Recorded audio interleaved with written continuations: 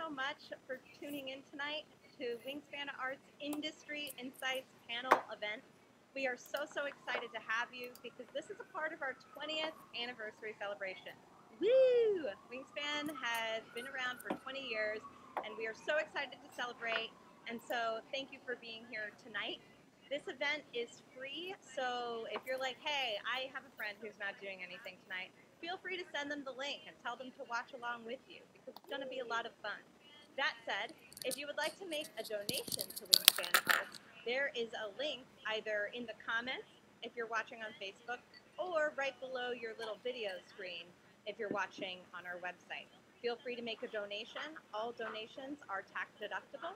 And we would love your support. And so yeah, thank you. A couple notes before we start. Wingspan Arts is an arts education nonprofit. I'm not sure if you knew that. If this is your first time at a Wingspan event, thank you for tuning in. If you did know that, then you know that we have 3 areas of programming. We have after-school programming, we have in-school programming, and our wonderful Summer Theater Conservatory. We are currently raising money for our Summer Theater Conservatory program because it is completely tuition-free for all participants. We completely remove the financial barrier for everyone, and so if you want to be a part of that impact, you can make a donation today. We are going to be running our summer program in person this summer, so that's very exciting. Anyway, I'm sure you don't want to hear me talk. You want to hear our panelists talk. So I'm going to introduce everyone on our wonderful team for the evening. And first up is my very good friend, Frank DiLella. You might recognize Frank DiLella from On Stage with Spectrum News New York 1. You might recognize him from his plentiful interviews with the most famed of actors of the stage and screen, including Lin-Manuel Miranda, Bernadette Peters, Tom Hanks, Elton John, Liza Minnelli, Lady Gaga, Tony Kushner, to name a few. Those were just some. I know Bette Midler. You know, there are so many others. Frank has basically interviewed everyone. Frank is also a dear long-term friend of mine and my sister's, and he's known me since I was 13 years old, so that's really fun. So let's say hi to Frank, and thank you, Frank, for moderating this event tonight and for joining us. We are so happy to have you. Thanks for having me, Megan. Happy to be here. Yay! So let's jump right in. I'm going to introduce. We have 5 incredible panelists with us tonight, and first up is somebody who was in Hamilton for 3 years as John Lawrence and Philip, the one who died for him. Anthony Lee Medina, who also has been on plenty of screen and television roles, but you can see him this fall in the Apple TV series Truth Be Told opposite Octavia Spencer, Kate Hudson, and Micaiah Pfeiffer. Please welcome Anthony Lee Medina. Hi, guys. Hi, Anthony. Fun fact, Anthony and I went to school together for a brief time. I'm going to give a fun fact for each person as they hop on, just because why not? And then we'll let them have the real conversation. Thanks, Anthony, for being here. Next up, we have maybe one of my favorite people to follow on Instagram, which is weird because I haven't said that to her face yet. But Lauren Zakrin has been involved in almost anything you can think of. She is currently in Harry Potter and the Cursed Child in San Francisco, but she's been on Broadway in Great Comet and Rock of Ages. She's been on tour in Grease, Legally Blonde. She was in Cruel Intentions off-Broadway. And, of course, we can't not talk about MTV's The Search for Elwood. So let's welcome Lauren Zakrin, who, honestly, Lauren, every video that you post of you singing on your Instagram just makes me so happy. And you're amazing. So. That's very kind of you. Thank you. Thank you for being here, and I'm sorry to fangirl over you. Next up, we have a Wingspan Conservatory alum. You will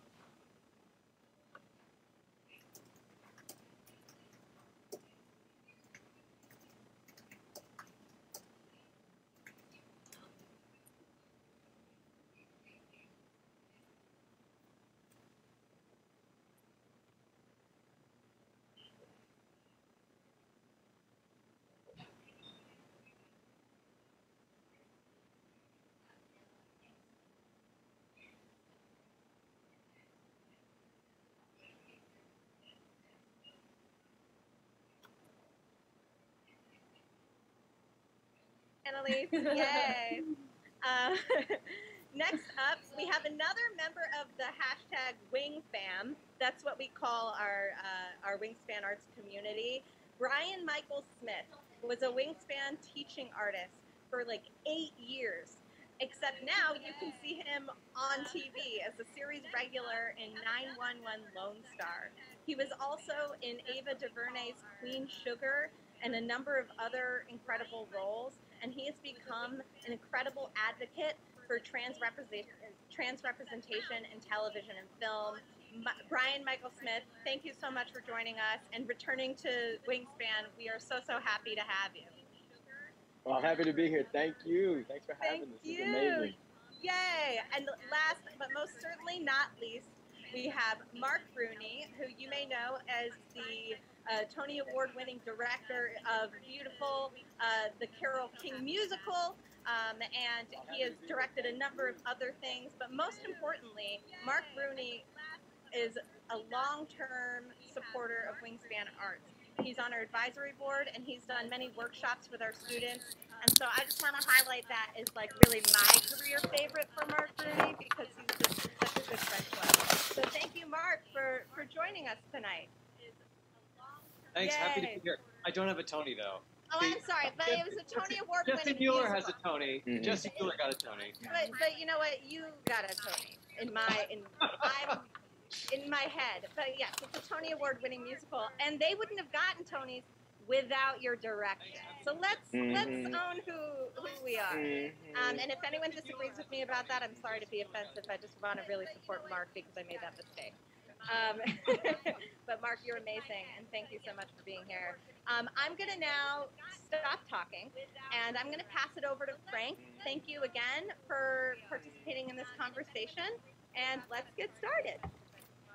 Megan, thank you so much, and congratulations on everything you guys do at Wingspan. Truly, arts education is essential. It's just as essential as math, science, and English. We need it. I'm a product of it. We're all a product of it. So, yay, arts education.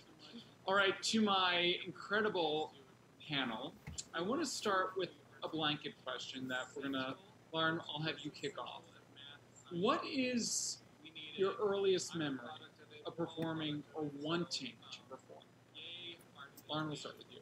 All right, to my Earliest memory, I was in dance school as a really young kid. I didn't continue as I got older, but yeah, I started dancing when I was 3, and I had no idea that this was like something I was going to do long term, but I did love doing it, and I definitely like to steal the attention on stage and do my own choreography and just step out of line. So that's the earliest memory that I have, even though it didn't really ignite until I was much older. Anthony, how about you? I'm kind of like Lauren as far as the ignition of it. I probably, my first memory is doing a self-produced production of The Grinch at my elementary school, where I was Cindy Lou Who's dad and about 1.5 feet shorter than Cindy Lou. But it didn't spark until probably high school. High school was the full switch into this is what I want to do. How about you, Brian? Self-produced production of The Grinch at my elementary school. My earliest memory of performing before even like on stage, my mom and her sisters all lived together for a while. My cousins and I were kind of raised like siblings. And there was many an evening and afternoon when my aunts would have us like come into the room and like tell the story and do the thing. So there was a lot of like entertaining within the family, and I just loved like making everybody laugh, imitating people that we had like encountered during the day or like recounting a story. But like the first time like I really remember like being on stage and like, oh, I love this was I was in 5th grade. It's one of those like self-produced students make this story like nonsensical plays, and I just remember like how awesome it was that I made up this character, I went on stage, I said this is who I was, and everybody on stage like went along with it. Like I love this. This is so powerful, and it just stayed with me. Annelise. I think my earliest memory is probably when, during family get-togethers as well, I would force my cousins to do, like, someone was the dad, I was the mom, someone was the kid, and we would put on this whole like house show, and we would sing the Three's Company theme song as like the intro to our song. But then it's so crazy because that was all, I loved doing that, but then when my mom would put me on stage, like for choir in elementary school or doing any kind of programs, I looked like I hated it. I was like so scared. I was like, I don't want to do this. And then it wasn't until I started middle school going to Wingspan, you know, doing high school productions and really, I guess, studying the craft a little more that I realized that I loved it, because at first it looked like I wanted to be anywhere else but there. I was like, and Marc, as a director, when did you know that, like, okay, Well, I was sort of a performer as a kid as well, before I kind of veered off into directing, and my earliest memory is very much similar to everyone else of putting on shows in our living room. My sister and I put on a yearly Christmas show for our family, which turned into a mini tour because we would do it at my grandmother's house, and then we would do it at my parents' my house for some guests and friends that would come like a couple of days after Christmas. So we would have some notes in between to be able to adjust things that didn't go so well from the grandmother performance, and have workshopping it previews. I love that.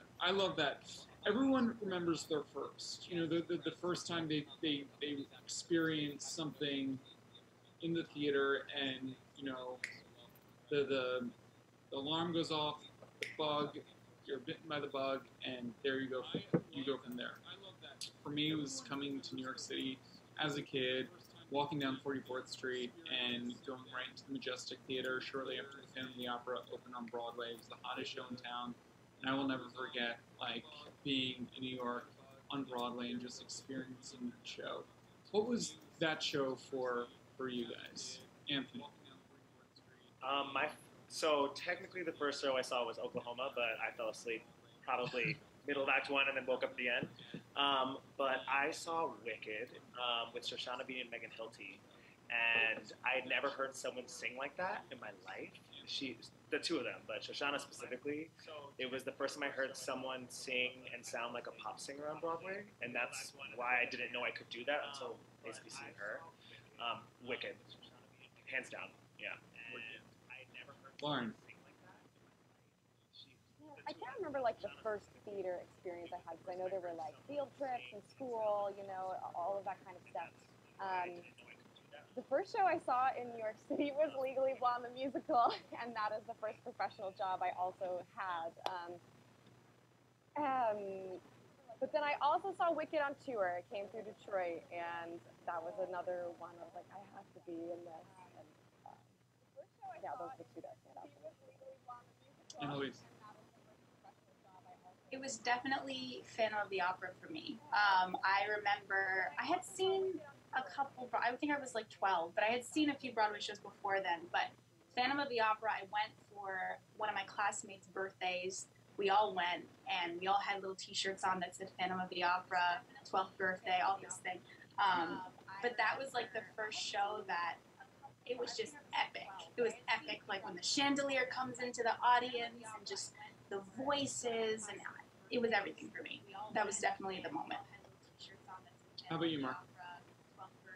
Well, the first show that I saw was Cats, and I remember vividly going to an IHOP beforehand, and my dad had checked out the book of T.S. Eliot poems out of the college library where he worked, and we read the poems together before going to see Cats, which was really meaningful. And but the show that definitely sticks in my mind as the one that really kind of gobsmacked me about what the theater could be and what musical comedy could be specifically was the '92 revival of Guys and Dolls. With Nathan Lane and Faith Prince, which I'd gone on a high school band trip to go see, and just thought that was just incredibly. It was just had so much energy and life and color, and I was just so overwhelmingly gobsmacked by that. How about you, Brian? I grew up in Michigan, and so I didn't see too much like big Broadway productions and stuff until I moved to New York in like 2008. But I do remember, I think I was in middle school, and one of the community theaters had this really well done production of this like Greek mythology play, like Persephone, and I mean, like I'd never seen a stage that well, like that well of a well produced like play, and I really felt like I had like went somewhere like on this journey, and I was like, I only really experienced that in the movie, so to like really experience that with like people on the stage, like right there, when I can feel them breathing, I was like, that is awesome, you know. And then when I moved to New York, I saw a couple of plays, but one that really stuck me was the first time I saw my first rock opera, Jesus Christ Superstar, and I'm just like, what is going on? It was awesome. Again, it just showed me just how much, just when I think I know what you can do on stage, like how much further it can go, you know. All right, giving some Angela Lloyd Webber some love in this chat. I like it. Cat Spanham and Jesus Christ Superstar. In the spirit of arts education, is there a teacher or director who really influenced you in your life? And if you wouldn't mind just sharing a little bit about that. How about you, Marc? We'll start with you. In the spirit of... Yeah, I went to public school in New Jersey, in Ridgewood, New Jersey, that had an extraordinary arts program. There were 4 teachers that co-ran this program that produced 6 shows during the school year and 3 shows in the summer. So there was amazing opportunities for like about 150 students every year to be able to be involved in this arts program. They would do a fall play, 2 spring plays, a spring musical, and then in the summer 2 musicals and a play. So there were all of these incredible opportunities, and I think that the taste of these teachers really geared towards Sondheim. So we actually did a production of Sweeney Todd in my junior year of high school, which at the time was still at a time when like not a lot of high schools were doing that. There are a lot of high schools very advanced high school by Bruni or Greece or something of that ilk at the time. So I think being introduced to that kind of sophisticated material at an early age was very important. Marc, who were you in Sweeney Todd? I was Anthony. I was Anthony Hope, the hopeful sailor. The young leading man. Yes, that was that. How about you, Lauren? Oh man, someone sticks out so specifically for me. She has the most Disney princess name you've ever heard. Her name is Jocelyn Sweetapple, and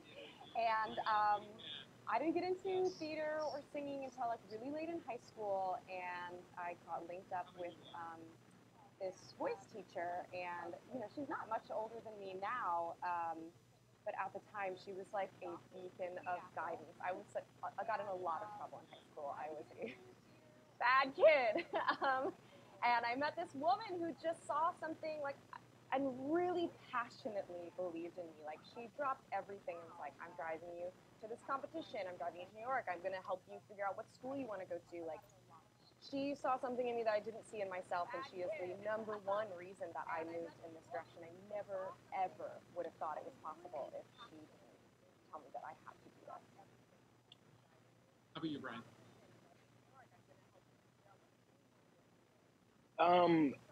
Early on in high school, it was actually my English teacher who I ended up having for 3 years, because she was the English teacher for the accelerated program.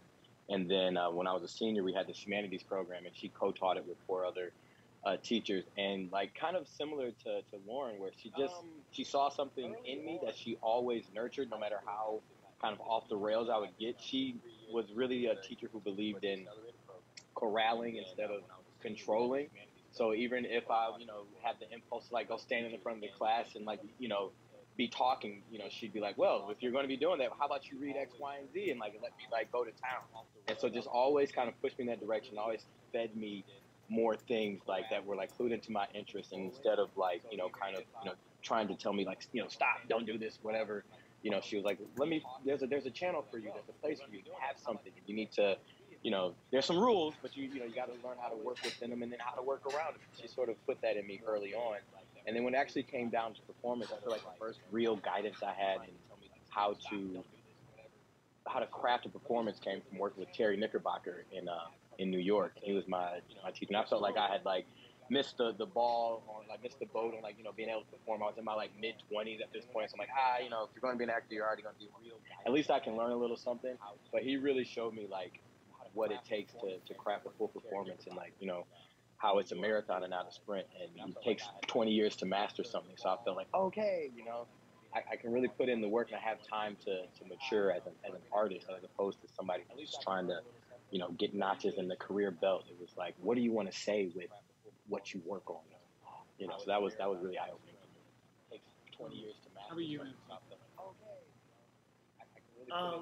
I was really fortunate. I grew up in Westchester County, New York, and the arts are really celebrated there. I had a lot of great teachers throughout my time living in Westchester County, but there was one teacher that truly, I was also a bad kid. I was a mess. I had a lot of energy. I could not be controlled. And when someone put me on stage in my high school production of Fame, it was the first time I calmed down and I was focused. And a lot of the teachers, the guidance counselors, kind of caught wind of that, and everyone kind of just forced me into it on a nonstop basis. And specifically, my choir teacher, Carole, she would call me out without question.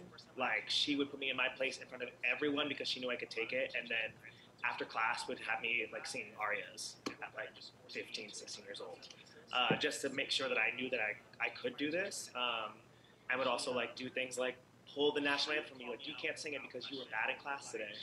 So she kind of, like, set the boundaries of how the arts were going to work for me and encouraged me the entire way. She was one of the first people that came to see me in Hamilton. Cried the entire time. I could hear her crying. Yeah, she was. It's still to this day one of the most, like, influential teachers in my life. Annelise. Yeah, a lot like everybody else. Jennifer Jenkins. This is like an obvious choice for me because she was my choir teacher in middle school. I had never studied any kind of singing, anything like that, and she saw something in me when we were singing in class and was like, I think she's got something. And so she approached my mom about it and said, I would like to give your daughter voice lessons. At the time, it wasn't something that we could really swing. We were like, I don't know if I was going to private school, you know, we didn't know if we were going to be able to do that. And she said, we're going to make it work. And she took me under her wing from when I was 11 until I was 18. She coached me for college auditions. She's the reason I went to my college, Montclair State University. She's the reason I found my voice. I owe everything to her. And ever since then, I've met so many wonderful people along the way. Of course, Jessica and Marissa from Wingspan. You know, my English teacher in high school, she's somebody who encouraged me to express my feelings through writing. And because of her, I started playwriting and stuff like that. And teachers are everything. So there's so many. There's so many more as well that I'm not mentioning. Well, Annelise, you mentioned Wingspan. Just talk about specifically how Wingspan has shaped your career in your life as an artist. Yeah. You know, I think coming from, you know, I was a child. I was quiet. I had behavioral issues as well in elementary school, and it was like pulling teeth to get me to say anything and to get me to express myself in any way. So when I started Wingspan, I think I was about 13 or 14. Like I said before, I was so afraid of being on stage. I was so afraid of talking to the other kids. I had never been in an environment where other children and other teens, other people shared the same passion as I did. As I started to realize I love doing this. I love music. I love art. I love writing and singing and everything. It was the first place where I felt it was okay to express myself in a creative light. And because of them, not only in my career or in the creative art, because of them I found my footing and my ground as a person, to be able to stand up for myself and to be able to talk for myself. And it was, and there's something about, you know, a teacher being empathetic towards you and understanding you and willing to listen to you all the time. And I feel like Wingspan is everything and more with that. And I owe them everything. And Annelise, I do have to ask, you are going to be a part of the Steven Spielberg remake of West Side Story. The trailer came out not too long ago, and it looks incredible. Give us some tea on West Side. Oh my God. Sure. Honestly, that was something that I had never thought was going to happen. It was, of course, my favorite movie, and that being Puerto Rican as well, it was our favorite movie in growing up in the house. My sister was a dancer, so we always watched it. I saw the Broadway show. When was it, like 10 years ago? The Broadway revival? Was it 10 years ago? I don't know. But, 2009, yeah. Yeah, yes. It was my favorite musical, my favorite movie growing up. But I had never thought that they were going to remake it. And I was just like, that's not going to that's not going to happen. I'm not going to be a part of that. And so when I got the opportunity to audition, I was like, what? You know, I think a lot of the time I'm like, I feel like the whole process, I was like, this is not going to be for me. This is fun. Every time I went into the audition, I was like, yeah, this is fun. And so then when I ended up getting the news that I was going to be a part of it, it was like, I don't think I'll really believe it until I see it. But I feel like we were all kind of in this alternate universe filming that. We were like, is this real? But it was a dream, and it couldn't have been in better hands, in my opinion. And just to be true to the culture, you know, of Puerto Rico, and just it was a dream come true. And so I'm really excited to see it. Yeah. And it's a tad, you know, tweaked, if you will. I remember running into Tony Kushner this summer. I guess you guys were filming, and he was, you know, tweaking the script. And there are some timely themes, if you will, that are presented in this mini version of this night, without giving anything away. Yeah, I mean, well, I think the most important thing that happened is that they, you know, there are rewrites, but they incorporated the Spanish language into the film, which I think is going to change the view that we're seeing this in from the original. The original is of course amazing, but adding the Spanish language to it, I think is going to just bring it to another level. But also, it's, you know, it's gangs, it's crime, it's a lot. It's kind of mirroring, you know, what it means to be American, and so I think that's what we're going through a lot now during the pandemic and during these last 2 years. You know, what it is to be American in America. And so, you know, without giving anything away, I just think it's so relevant right now. It's amazing. Going back to the theme of Wingspan, Brian, you were a teaching artist at Wingspan. What's your fondest memory of presenting your gifts to students at Wingspan? You know, it's interesting.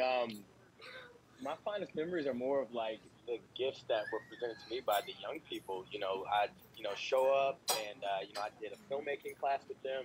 I did a drama class. I did Lego creations. But what I really enjoyed about the filmmaking class was the way that we set it up, was after sort of helping them understand like how what they watch, they can like create their own version of that, and then letting them come up with what their story was going to be, and watch them go from like, you know, kind of scattered wild children to like a filmmaking team was, you know, an incredible thing to see. And then the pride in which they shared their work when their family would come to like watch their films, and the family and their friends and the rest of the people in the program would like watch what they came up with, and like, you know, that was my story. And, you know, watching kids who had a hard time, you know, speaking and expressing themselves, you know, like having their peers like pick them to be the lead in their movie, and, you know, watching them watch their work and, you know, accept, you know, the applause for like what they've done, or just seeing their idea. Like if someone, you know, maybe they didn't want to act in something, but, you know, they really had a strong idea, and then watching them find their voice, really advocate for why they wanted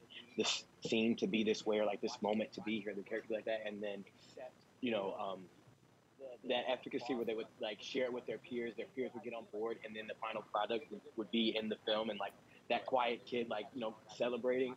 I mean, there's a lot of moments like that when working with the young people, and just kind of seeing them come from either a place of giving too much and learning how to work with others, or being just kind of like a wallflower and seeing, you know, people appreciate what they have to offer.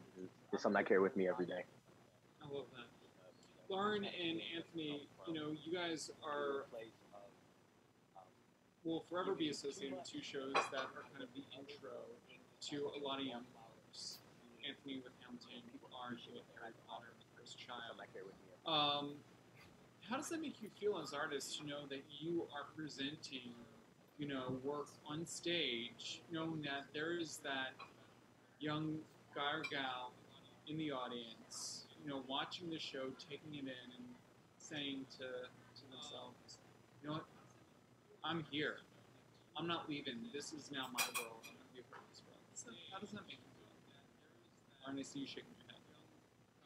Man, I grew up with Harry Potter, and I was so into it. So I'm that kid, you know. I started reading the books when they came out, so I was really young and was really absorbed into that world and the magic of it. And now I get to be a part of sharing that story in a way that's so tangible. So it's not just a kid reading a book or watching a movie and knowing that it's CGI or it's computer. It's like happening live right in front of them. And you hear kids shouting and gasping and crying at different moments in the show, and it just feels like, I remember going to it's not really theater related, but going to Disney World when I was a kid, and my mom has like a little video of me crying because I was meeting Minnie Mouse. Like, I believed it so much. I was just so in the magic, and I just think that is so important to have kids believe and wonder what's possible and what's real. Like,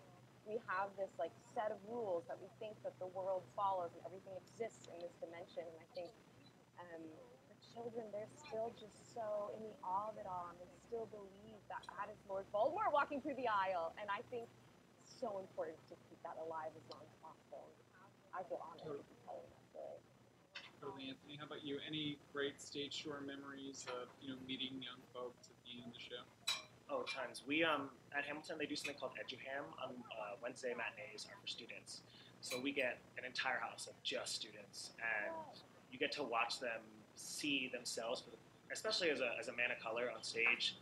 I didn't get to see that a lot when I was a kid growing up, and seeing in television or in theater for that matter. And to be one of the first representations that some of these kids get to see, and that is the spark that it's possible. That because I've stepped on stage, they now can see themselves. It's amazing. And I mean, after those shows, we'll walk out the stage door. We don't do signing after those shows usually, and because the kids have to go back to school, the kids will find you on the streets and they'll chase you down because they're just so enamored with what just happened. And yeah, the impact we get to have on kids on a regular basis is incredible. After those shows, we'll walk out the stage door. We don't do you know, there are so many jobs or so many opportunities, I should say, if you want to be in theater. You know, case in point, myself, I came to New York like many, wanted to be an actor, studied at Fordham University at Lincoln Center, and realized very early on that, you know, I did not have what it takes to pursue a career on the stage or on screen. So I found my way of, you know, being an arts journalist and entertainment journalist. And that is my way of being part of this incredible community, both here in New York and really around the country and around the world. Marc, you, sounds like the same thing, you know, you had early aspirations of, you know, performing from your home, you know, going on those mini tours, workshopping at your grandparents' house and doing it at home. And then you are now one of our great Broadway directors. Just talk to me about, you know, the opportunities for folks who want to be a part of it all, as they say in the show, title of the show, but, you know, being a part of it all doesn't just mean being on stage. Well, thank you. You're very kind, Frank. But I think part of what I think is so wonderful about arts education and what I feel that it even ties back into the West Side Story about finding your tribe, finding your group. And I think that the theater and the ability to connect to other kids who have similar interests and to be collaborating with them on something that you are going to produce together, and that you're going to make a hat, and you're going to make you know, something that was never there before. That's something that's so critical and so important to be able to be related to any kind of other career, whether you're going to go and be an actor or you're going to go and part of what I love about directing And the reason that I transitioned from being an actor to being a director is because I just enjoyed the collaboration and looking at the big picture and being able to tell a story from multiple points of view. And that's true whether you're in the arts or whether you're giving a presentation in a business situation. I think the basis of arts education is about engendering empathy. It's about telling stories in order to be able to look at the world through somebody else's eyes, and to be able to see a story that you can take some of what's going on and relate it to your own life, and certainly like it's wonderful to be able to have somebody that you see yourself in on stage, but also in terms of the story that's being told. Oftentimes there's a way that can kind of the world in how to deal with the various problems of being human and growing up, and I think that those lessons are so valuable and so transportable to kind of whatever path you choose to take, or that the world decides to take for you as you sort of find yourself on the road. So true, so true. This goes without saying, it's been a challenging time for every single person who's involved in arts and entertainment this past year. It's a major challenging time. What's been the biggest challenge for you during this worldwide pandemic? You will start.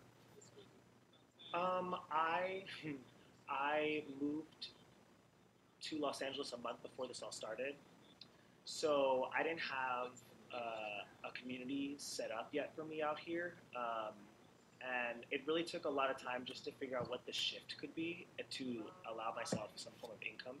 And I was fortunate. A friend of mine from another production in Hamilton hit me up and said that they were looking for someone to read audiobooks, and I became an audio. That was like once a week I was in a closet for 10 hours reading a book.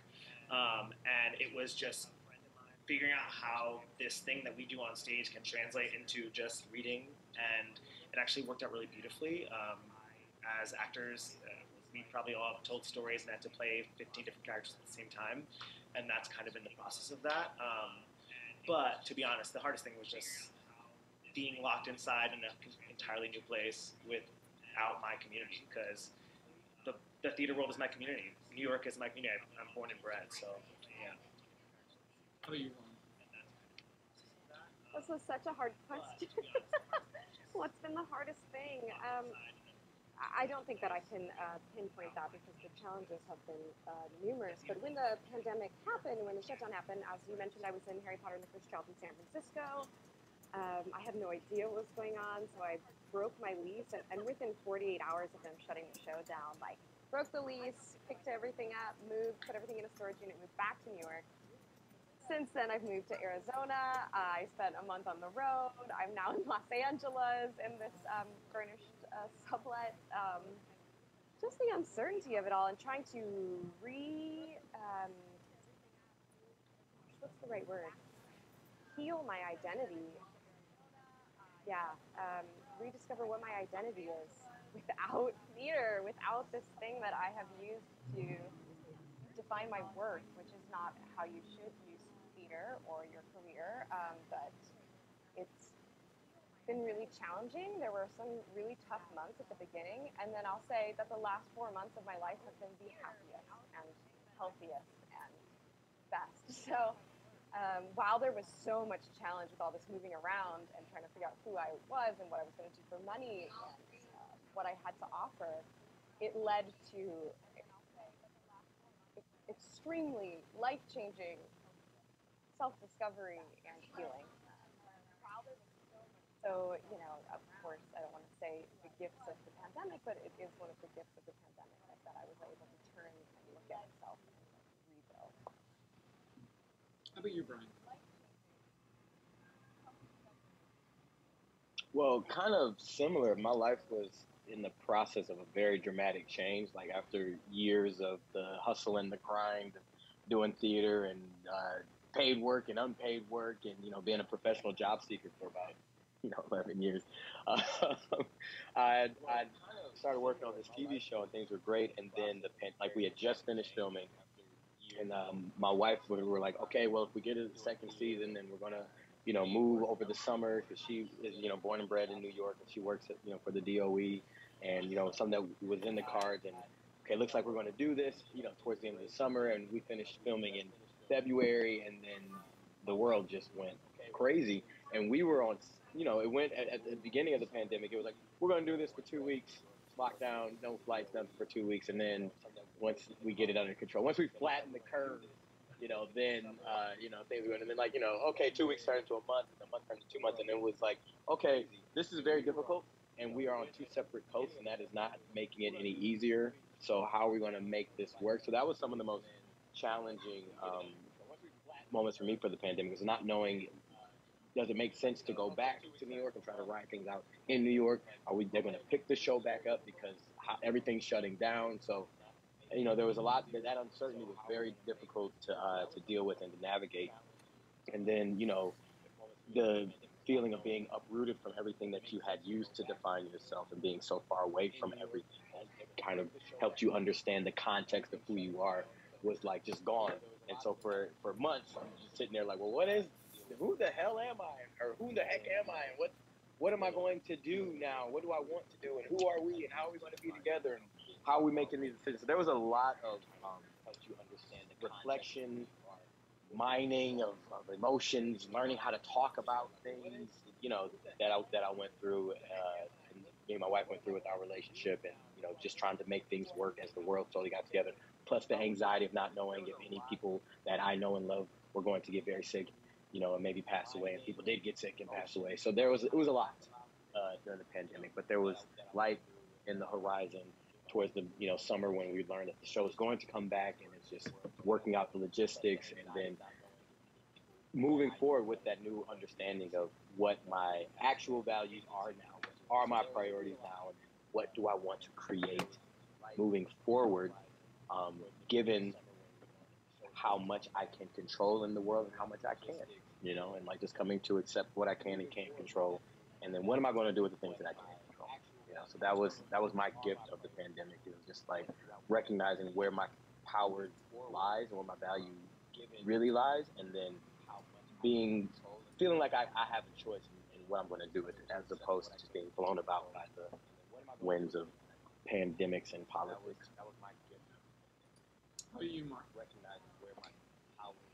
Well, when the pandemic hit, I was we had just finished the third week of rehearsal on an off-Broadway musical called Trevor, and we had gotten to the point where if we had rehearsed one more day, we would have been able to do a run-through. So it was just at that stage where you feel like you're just on the verge of understanding what the whole thing is going to look like, and then it all kind of stopped.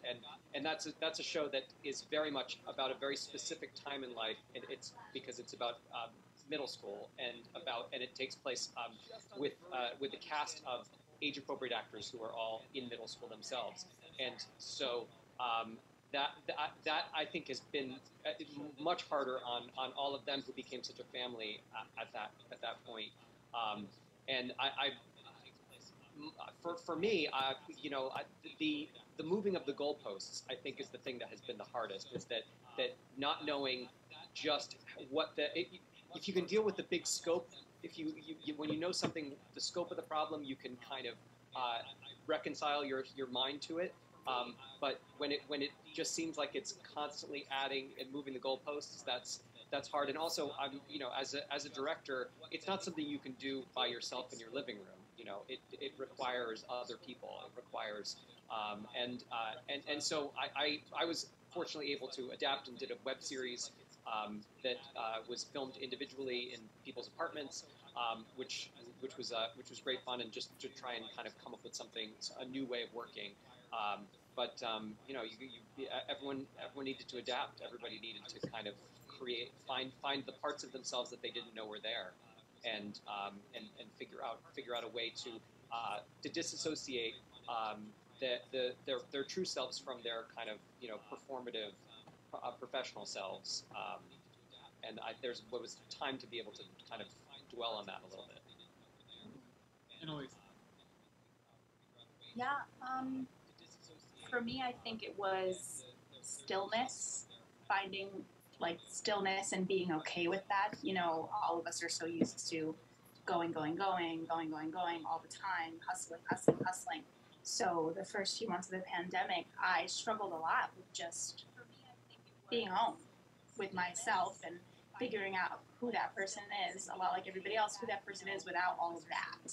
I was lucky enough, I'm from New York, my family's from New York, so I got to be with my family, which was a huge blessing, and I really don't know what I would have done if I had been from somewhere else and, was stuck in New York by myself or something, so I'm very fortunate with that. But it was weird because it was such a terrible year for everybody, but at the same time, it was, for me personally, it was a lot of firsts for me, career-wise, personally, and so it was hard to balance that. I had a hard time finding happiness in some of that success. I guess I was like, I'm excited for this. I'm excited for this opportunity, but there was a part of me that didn't feel right all the time.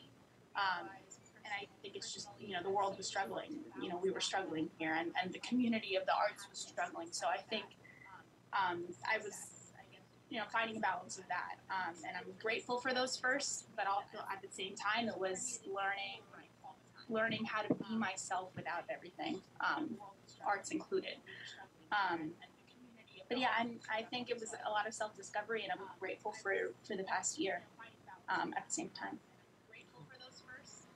What do you guys say to the young folks and even some parents who may be watching this thinking, you know what, it was a hard year. The arts community, the performing arts community, and the entertainment communities totally shut down for the most part in terms of theater. Should my child pursue this? Or to the young kid watching, should I even pursue this? Is it worth it? Can I do this? What do you guys say to that person? To those parents? Who needs to take it?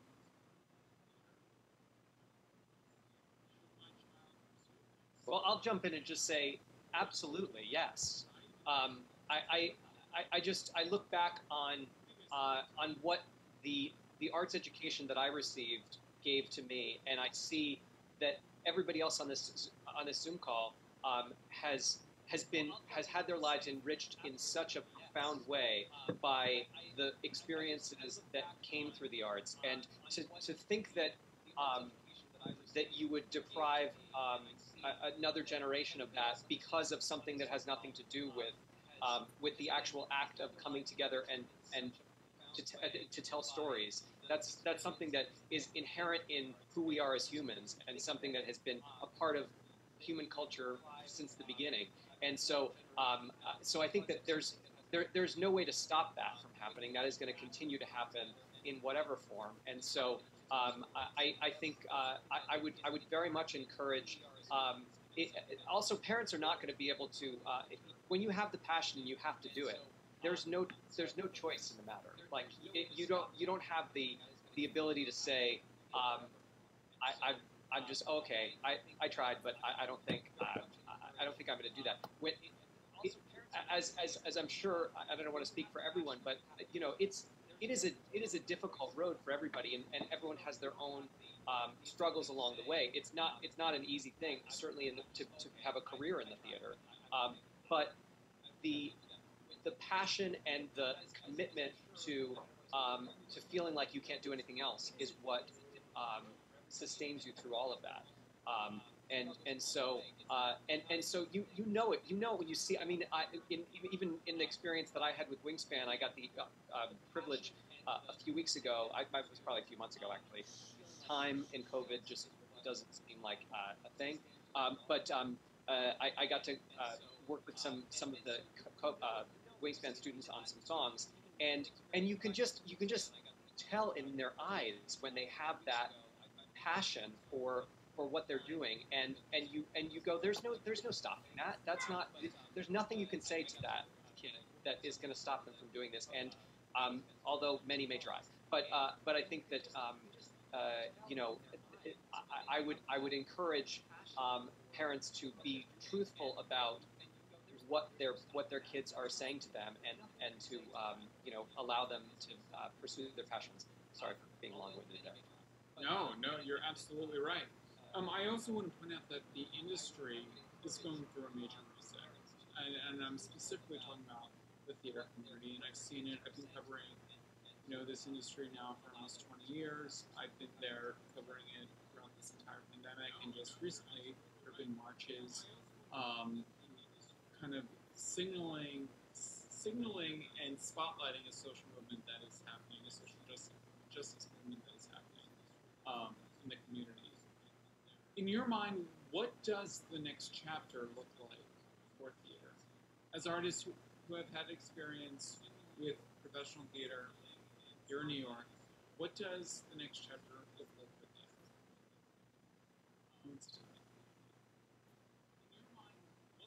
I think it's going to look more representative of the world that we're in right now and how it exists and who's involved. There is a much needed push for equity in theater, and right now what's awesome is that more people are listening. More people who have been traditional gatekeepers are listening, and they're starting to understand that in order for theater and art to survive, for the industry to survive, you can't keep being exclusionary. It's not benefiting us as participants in it, and it's not benefiting the consumers of it, the people who are coming to see it, you know. So I think the next chapter is going to look more expansive in a lot of ways, especially now that they're recognizing that there are more stories to be told, and that there are people who now have the capacity to do it.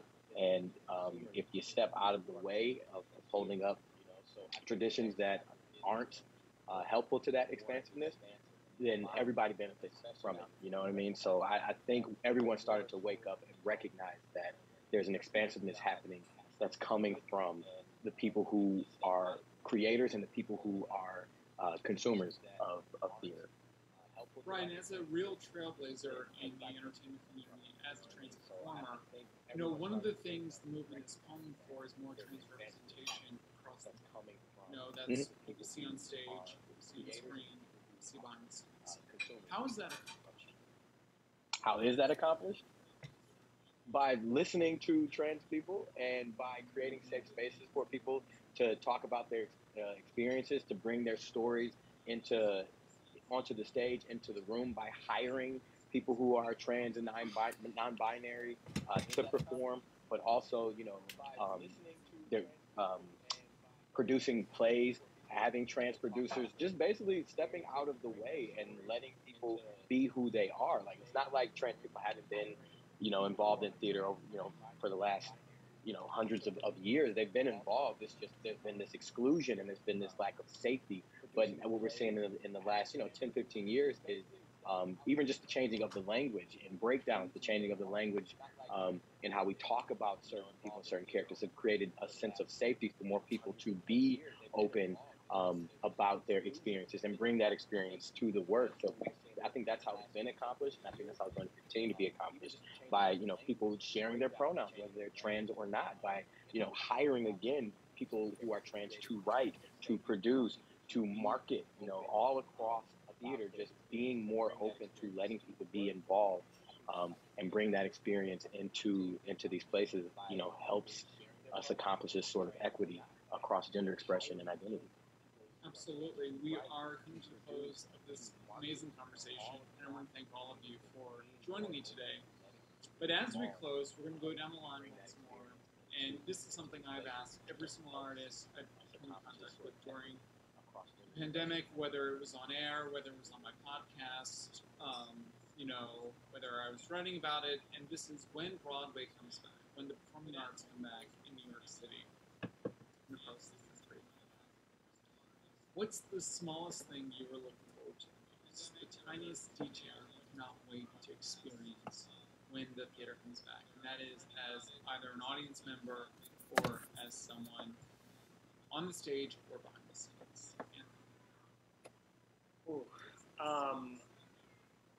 At the moment, I don't have any plans to be on stage, but as an audience member, I mean, just the sound of that downbeat at the beginning of an orchestration is like we haven't had that opportunity in a long time, and to be in a full audience and experience that, because you know those first times are going to be incredible.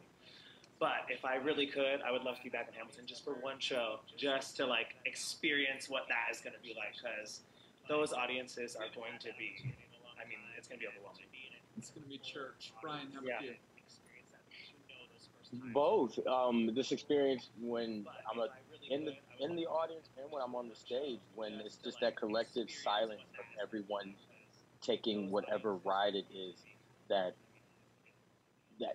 present on the stage. You know, when it's just quiet because we're all kind of ones, where like everybody's feeling the same thing when they all kind of drop into that energy, and whether it's like a moment of triumph or sadness or like shock or whatever, but everybody like syncs up. I love that. Whether I'm in the audience or whether I'm on the stage, I know they're with me. You know, I miss that. And I can't wait to have that experience again. I agree on the downbeat, but I'm going to go one beat right before that, which is the cell phone announcement. Just the moment right after the cell phone announcement, when you know the show is coming and there's that anticipation that it's about to start, and you can just feel everyone's excitement gearing up, and that when we come back, that period is going to be so amazing to just hear people's their revved up enthusiasm that's just been in a boiling pot for so long, ready to explode, and I think that's going to be really an incredible thing. Annelise.